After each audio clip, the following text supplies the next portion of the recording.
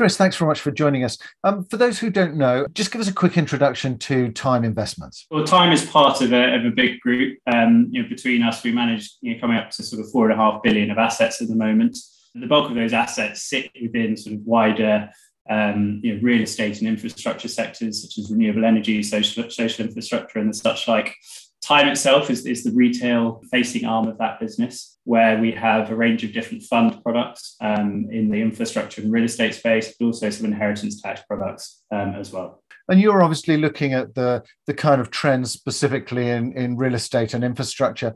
I suppose, what are you seeing at the moment in terms of infrastructure markets and the prospects in 2022 and going forward? Yeah, we're definitely seeing increased demand from investors into sort of more general infrastructure space. And you're really sort of seeing that borne out by the number of sort of new companies coming to market, specifically within the investment trust market. 2021 was yet another year, I think, where they broke records, both in terms of the number of new companies coming to the market and listing, but also the existing companies that are there already. Many of which are already quite large companies coming back and raising sort of money in the secondary markets. And a lot of these issues as well, easily sort of raising at least what they want, if not more, and being sort of very oversubscribed. So we're seeing a lot of demand from investors for that. And that's ultimately, I think, driven by the characteristics of infrastructure and sort of this perhaps the environment that we're in today and why it sort of fits well within what's going on within the wider market.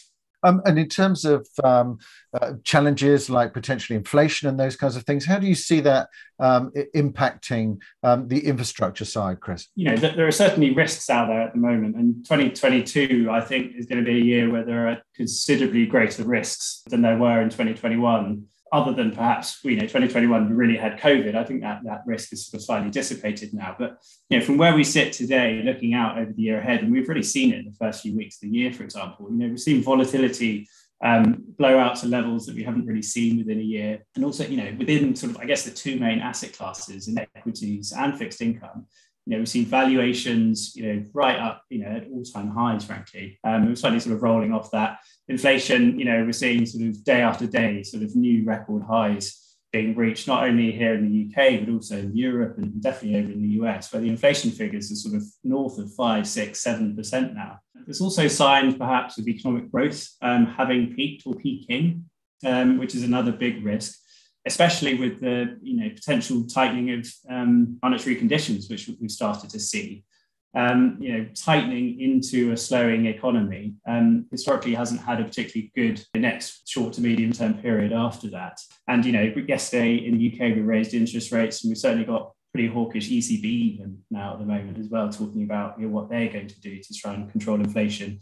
And then obviously in the US, the Fed have definitely pivoted towards a much more hawkish stance. And within that environment, it's going to be a much more difficult environment to make money, certainly within the fixed income markets. And also you're seeing those two main asset classes in equities and bonds being much more positively correlated than where they used to be, which is a trait of sort of this high inflationary environment that frankly not many of us are used to or been around investing in. And when you have that positive correlation between equities and bonds, you're clearly not getting the benefit of diversification from the fixed income part of your portfolio that you might have been used to, certainly if you've been managing assets in the sort of traditional 60-40 portfolio way of investing, which I think means there's a real opportunity for investors to diversify their exposures into more alternatives, such as infrastructure, which I think, at least on a relative, if not absolute basis, can perform quite well within that environment. Because that they have inflation-linked characteristics, they've very much. It's definitely a very defensive asset class. The counterparties as well typically tend to be very high quality, certainly within infrastructure. If it isn't the government itself, it might be another sort of public body, such as the NHS, for example. So they've got really attractive characteristics, specifically within markets that are looking slightly more on edge, like they are today. And I think really to sort of further support that case for infrastructure, you've also got the plans that the governments have got to really sort of help the economies try and recover from COVID. And they've got these huge spending packages all directed towards infrastructure. essentially try and sort of improve economies and make them more resilient and sustainable in the future. Chris, there's a big focus at the moment on ESG, sustainability. How much, from your perspective, is that playing into investor demand for areas like renewable energy, but also, I suppose, social impact and social infrastructure? Yeah, it's certainly an area, of course, that we've seen growing interest from investors, sort of demanding more from us as an investment house. No doubt because they're being asked more questions as well from their clients. So it is a big theme. And going back to what I said about those government spending packages, I mentioned that they're all really trying to rebuild these economies in a more sort of sustainable and resilient way. And if you read into the detail of what they really mean by that, they're really sort of pushing the decarbonisation of economies and essentially trying to make us sort of more resilient from an environmental point of view in the future as well. And so a lot of those spending packages are being directed towards those areas, such as wind or solar or what have you, or energy efficiency.